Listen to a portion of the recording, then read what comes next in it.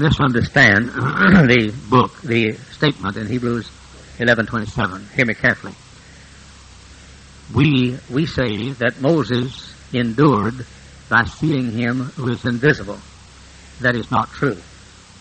Moses did not endure because he saw him who is invisible. Are you listening to me? It does not say Moses endured by seeing him who is invisible. It said Moses endured as seeing him who is invisible. Now, those of you who have logical minds are already ahead of me, and you know a little bit about where I'm going.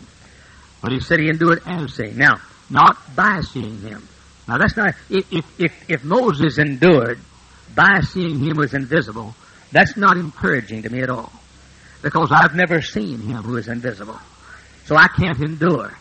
Moses must have endured in some way where I can endure. For he was given as a model or pattern for me. The Bible says, God says, thou canst not see my face. Now that means that if I endure by seeing him who is invisible, I cannot endure. Because the Bible says, no, thou canst not see my face. Again, the Bible says, no man has seen God at any time. Now that means, are you listening to me? That means that if I endure as seeing him by seeing him who's invisible, that I cannot endure. Because the Bible says that no man has seen God at any time. Again, man shall not see my face and live, said Jehovah God. So that means if man were to see God's face and live, that's not enduring. In fact, you wouldn't endure by seeing him who's invisible, because you cannot see his face and live. Now, the word seeing here, and oh, this is so vital. The word seeing here is in the durative tense, or action, or the linear action, which means Moses endured and endured and endured and endured and endured as seeing him who's invisible. Well, Moses didn't see him, and there are only a half dozen places in the life of Moses where he came close to seeing him. He saw the burning bush while he was in the wilderness, but you won't find over half a dozen places in the 120-year life of Moses and in the 80-year ministry and preparation ministry of Moses where he came anywhere close to seeing anything like the burning bush.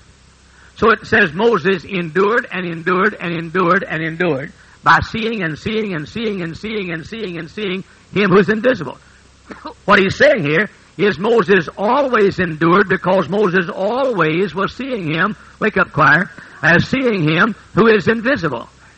Now, that means that Moses, whatever Moses did here, he always did it. So, I'm saying it could not be he endured by seeing him who's invisible. Not only that, I said a while ago, I've never seen him. That means I can endure. Anybody here ever seen God? Raise your lying hand, would you please? Nobody here has ever seen God. You've never seen him who's invisible. Now, that means that you can't endure if Moses meant that he endured by seeing him who's invisible. It does not say Moses endured by seeing him who's invisible. Now, only a few people ever got a glimpse of anything near seeing him. The Apostle Paul, when he was in Lystra, was caught up into the third heaven, but it doesn't say he saw God. It said he heard things unlawful to speak. It doesn't say he saw God. Stephen saw Jesus at the right hand of the Father, but says nothing about seeing the Father. And Stephen was one of the very few that ever got a glimpse of Jesus, other than while he was here on earth. Joshua saw the unseen captain, but if he's an unseen captain, he didn't see God. So the truth is, Moses did not endure because he saw him who was invisible. I've got a sermon on this I'm going to have to throw away. I've heard sermons about, you're not going to make it unless you see him who's invisible. Then you're not going to make it. Now then, that isn't all. Joshua, I mentioned the Hebrew children. There was one like unto the Son of God in the fire furnace, but that was not Jehovah God.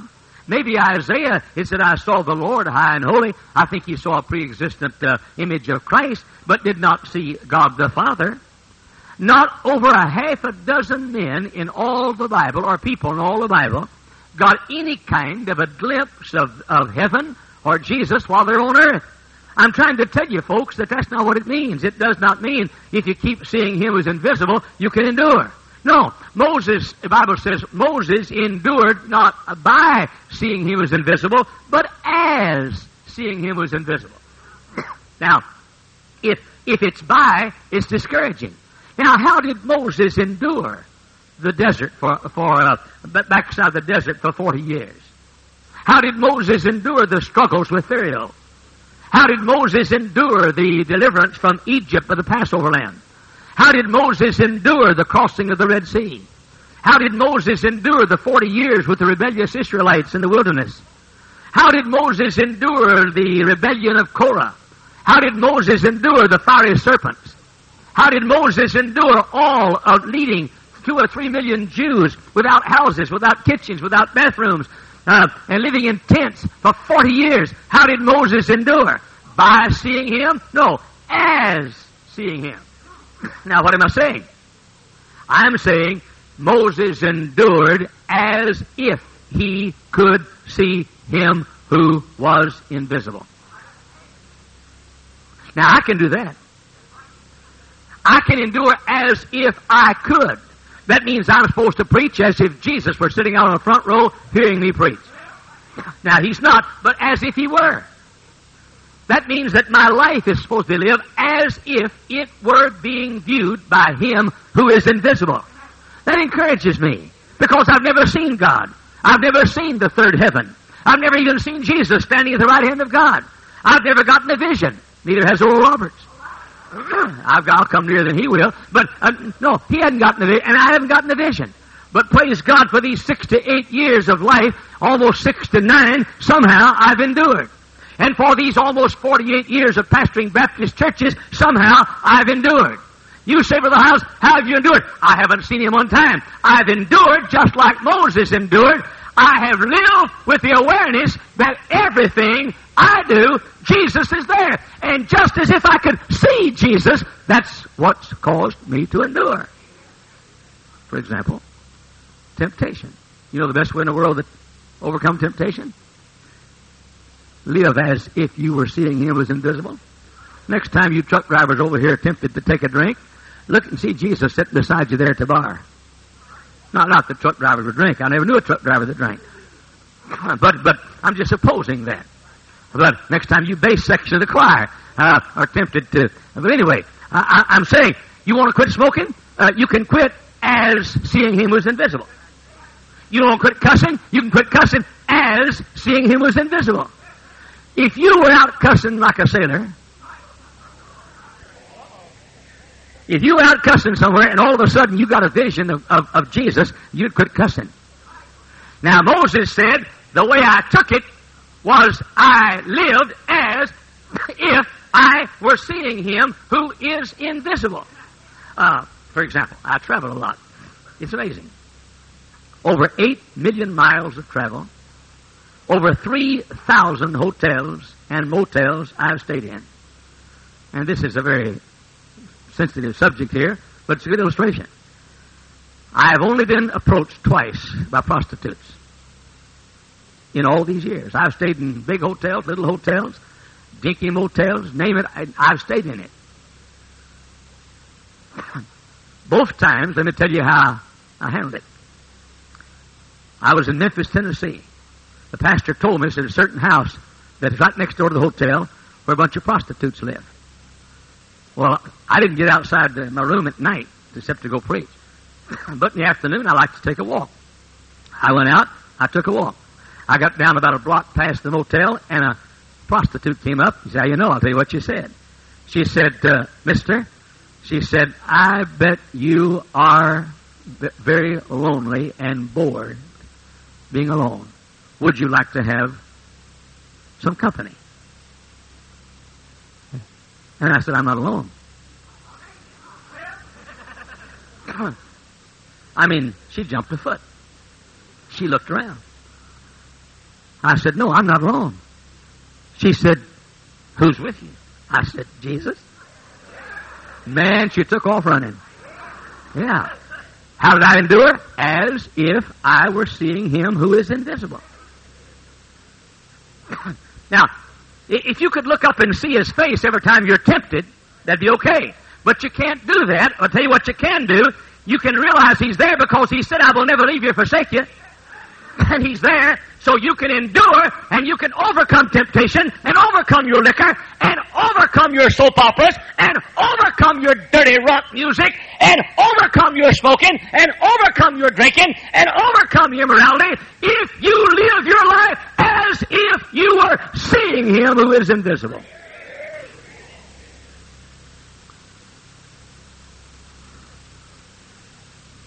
I fought some battles. You know how I fought them? As seeing He was invisible. I'm fighting a battle. Okay. I used to play semi-professional softball. In fact, I played a lot of sports, and I used to have girlfriends. Now, boy, if my girlfriend was in the stands, I did my best. I wanted her to see what a good softball pitcher I was back in the days when men played men's softball. But I'd look up in the stands, and there she'd be, and then I'd go with it then. Brother, you listen to me. You can face any battle you've got to face if you will look and stop and do it as if you were seeing Him who's invisible. And by the way, He's just as much there as if you could see Him. And the reason you can't see Him is because you don't have the right kind of eyes that can see that which is invisible, but He's there, and when you fight the battle realizing that the eyes of Jesus are on you, and take it, and keep on going, and don't turn back, and don't quit, and don't turn aside, as if you were seeing Him who is invisible. That's what I do when I pray. I pray as seeing Him who's invisible. I don't pray scattershot up in the sky somewhere. I pray as if Jesus were there. I talk to Him. I used to travel a lot with Dr. John Rice. And I've heard Dr. Rice sit in the back seat of a car talking to Jesus just like He'd talk to me, and I didn't know who He was talking to. First time I ever did, he was joking. We joked a lot. He said, "Oh, bless me." I put my hand on his head and I said, "Bless you." But he didn't think it was very funny. Just like you didn't. But I'm saying, God was as real, listen, God was as real to John R. Rice as if John R. Rice could see Him. Moses said, "I'll tell you how I took 40 years in the backside of the desert." It was as if I could see Him who was there. Not as if He was there because He was there, but as if I could see Him. Yeah, here's how I took walking to Pharaoh and saying, "Let my people go." I did it as if I were seeing Him who is invisible. Ladies and gentlemen, not only should you live realizing He sees you, but you should live realizing as if you were seeing Him. Mrs. Billy Sunday told me that Billy Sunday was that way. He'd talk to God a while, talk to Ma a while. She said, "I never knew He was talking to me or to God unless He was bawling somebody out. I knew it was to me then." But Ma Sunday said, we were driving down the street, and Billy talked to me a while, talked to God a while.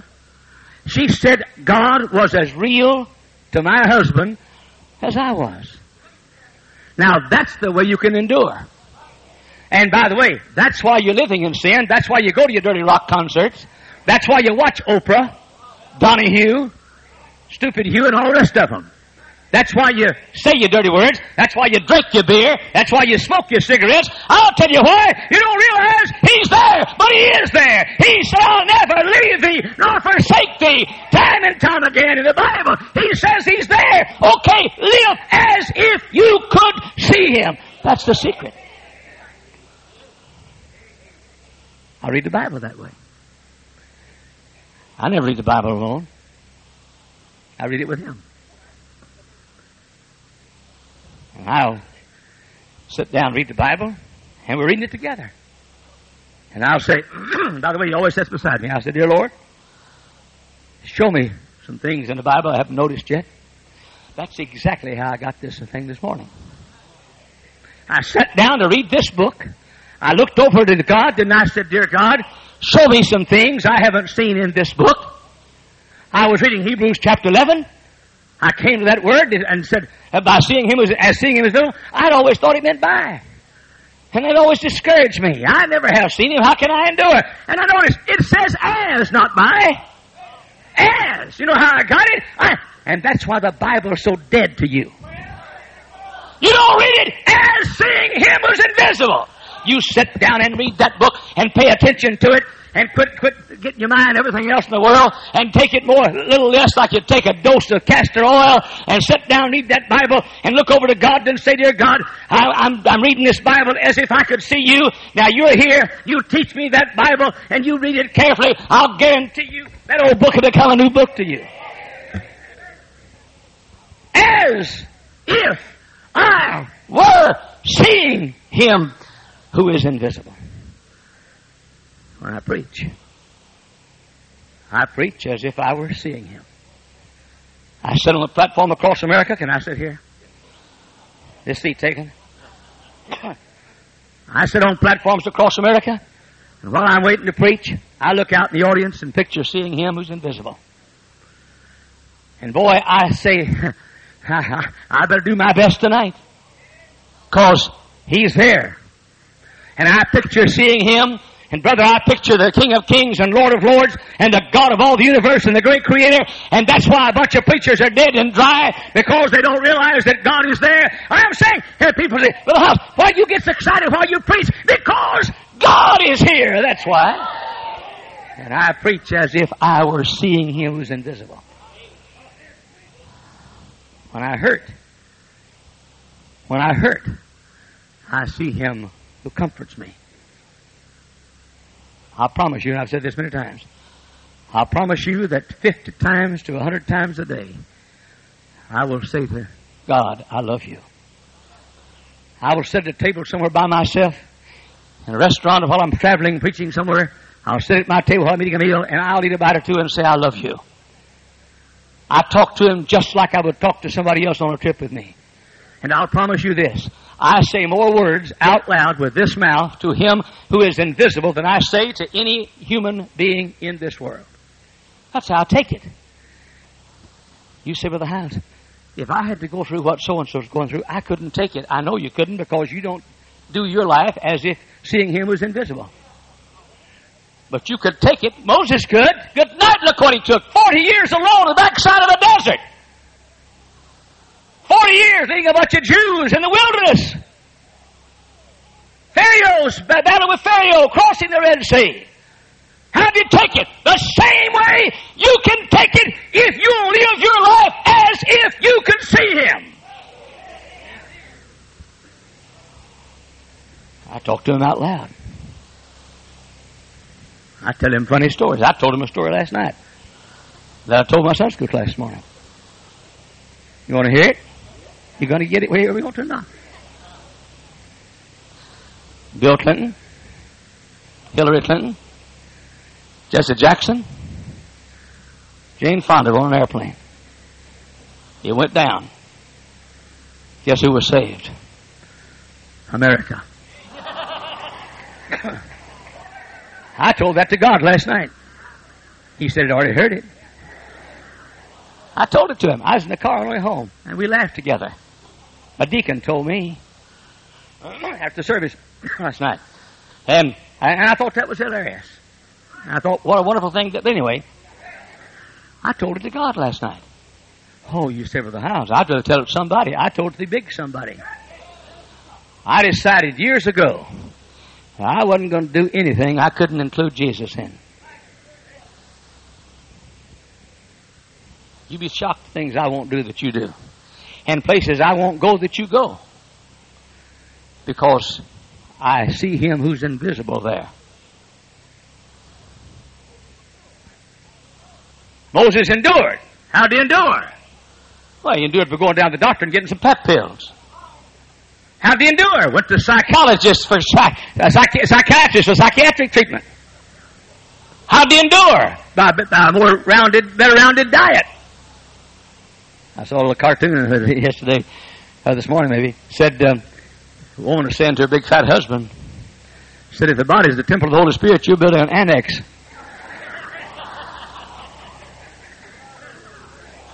Won't you laugh one time in your life? I'm saying, ladies and gentlemen, that you are not going to make it trusting yourself. You're not going to make it trusting your medicine. You're not going to make it trusting your diet. You are not going to finish this obstacle course unless you live as if you were looking in the face of Almighty God. As I walk the floor in a battle, I talk with Him. I don't mean just talk to Him as if I were seeing Him. I talk to Him. I point things out to Him. I tell Him I love Him. If I see something pretty, I say, look at there. You saw Brother Hyles. He's already seen it. Yeah, I've already seen a lot of things too, but I might miss it the next time I'm there. I talk to Him. The truth is, most of us don't believe in God. You're an atheist from here up, and a Christian from here up, and an atheist from here down. Listen carefully. I don't care what your obstacle is. I don't care what your burden is. I don't care what your heartache is. You can endure it. But you can't endure it because you're tough. The preacher was introducing me to preach not long ago, and he said, I want you to meet Dr. Jack Hyles, the toughest man in the world. Maybe true. I don't know. But if I am the toughest man in the world can't endure his life by himself.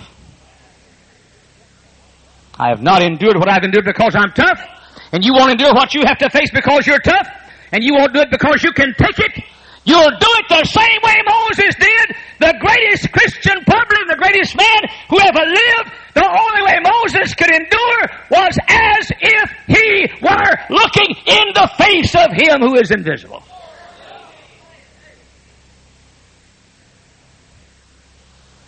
Hey, Mrs. Evans, that's the way you can endure.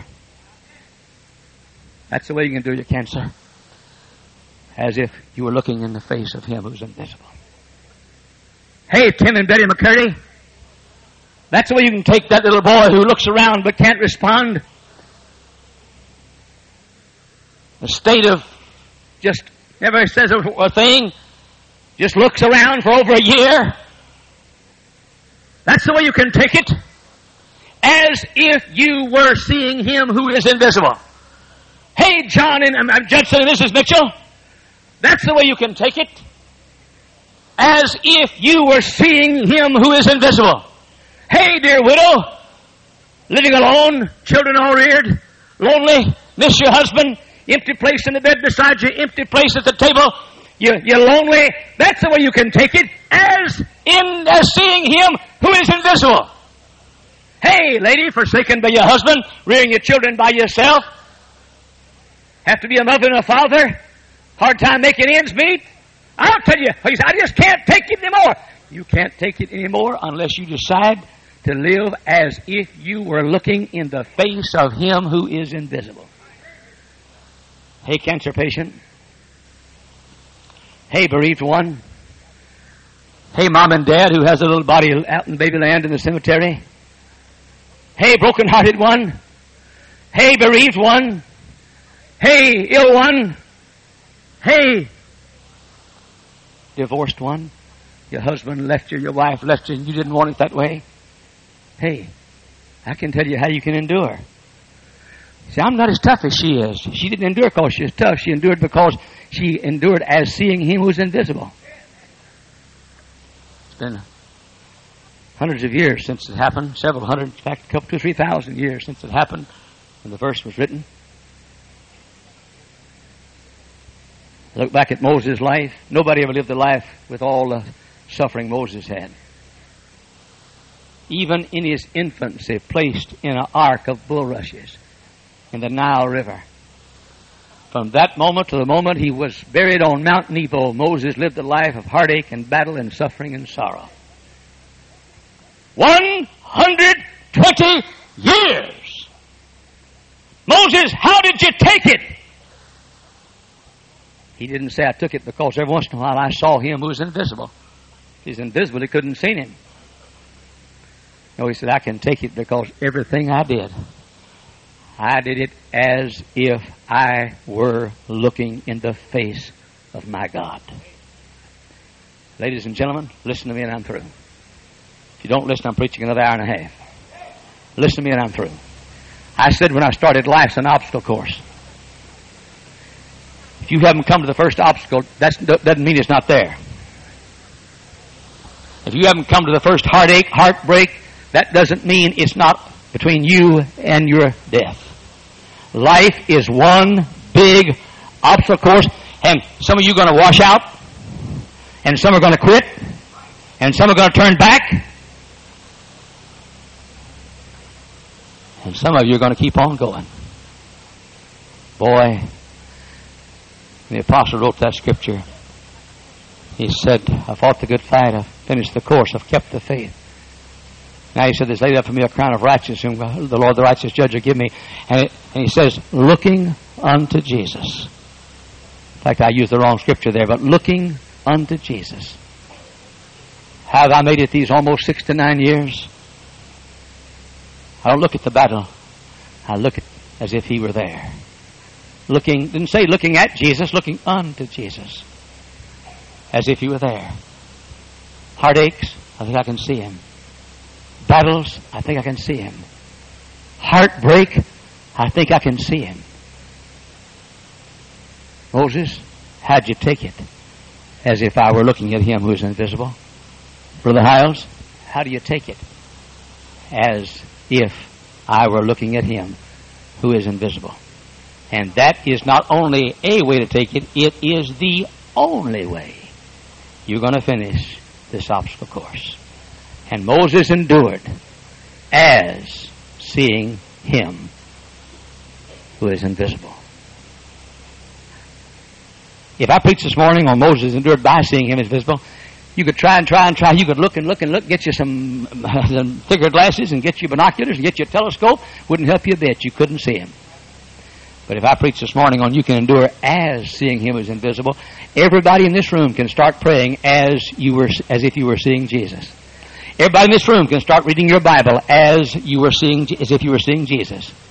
Everybody in this room can face temptation with the awareness that as if Jesus were there. That's the way you'll endure if you do. Our Heavenly Father, I love this truth.